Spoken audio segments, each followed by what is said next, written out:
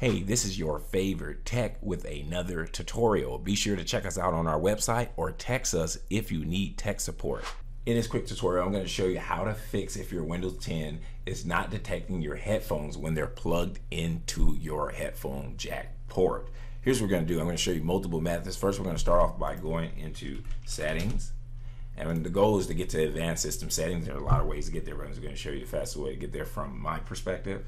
Go into system. Find the word about. It's going to tell you more about your system here. Look to the right, depending on which Windows you're using. You're going to click Advanced System Settings. It's going to bring up this pop-up right here. And what I want you to do is first check something. I want you to go over here, and then I want you to select Hardware, and then under Device Installation Settings, I want you to click Device Installation Settings, and I want you to make sure this is on No. Okay, so make sure it's on No. I'm not going to leave mine on low, but you need to leave yours on No and press Save Changes. If it's not on No, change it to No and click Save Changes, then press OK, and then get out of that menu. All right, so once you do that, next thing we want to do is try to update our driving software or for that port. So what I want you to do is type in Device, and we want you to go to Device Manager, right? We're going to go under audio or sound, video, and game controllers. We're going to drop down and we're looking for audio devices, right? So the high definition audio device is the system audio. This is external audio.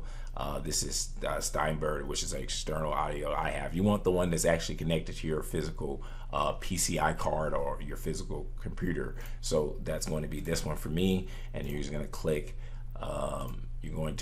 update drivers. You're going to let it search the internet, and if it finds that you have older drivers, it'll update it, and that can potentially fix the problem. Now, another thing you can do, depending on which actual audio hardware or inputs that you're having trouble with, like for instance, this is the NVIDIA high definition audio, you can literally go to their website and download their audio drivers. I'm actually using Steinberg R22, which is an audio interface. If I was having problems with hearing that, I can click update drivers as well. So go ahead and check all your audio under this tab. And if it doesn't work when you update it, then go search their website. So basically you would go to Google and put in Steinberg UR22 drivers, and then click on the link, go there, manually download those drivers, and then manually install them, and then restart your computer and see if that fixes the issue.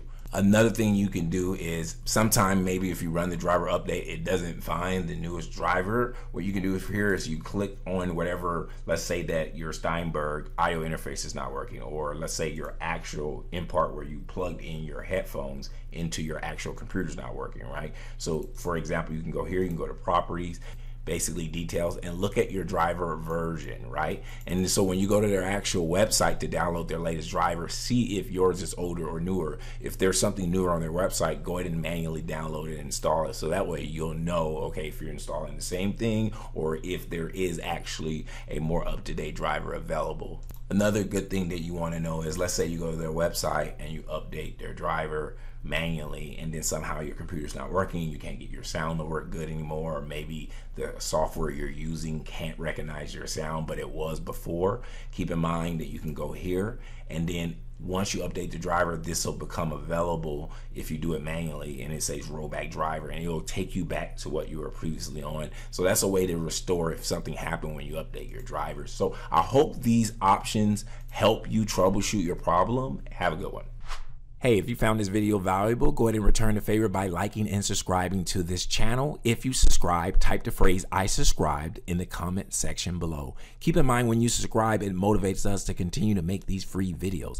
Lastly, if you enjoy learning about technology, entrepreneurship, or making money online, go ahead and check out my other videos on my other channel. Thanks for your support.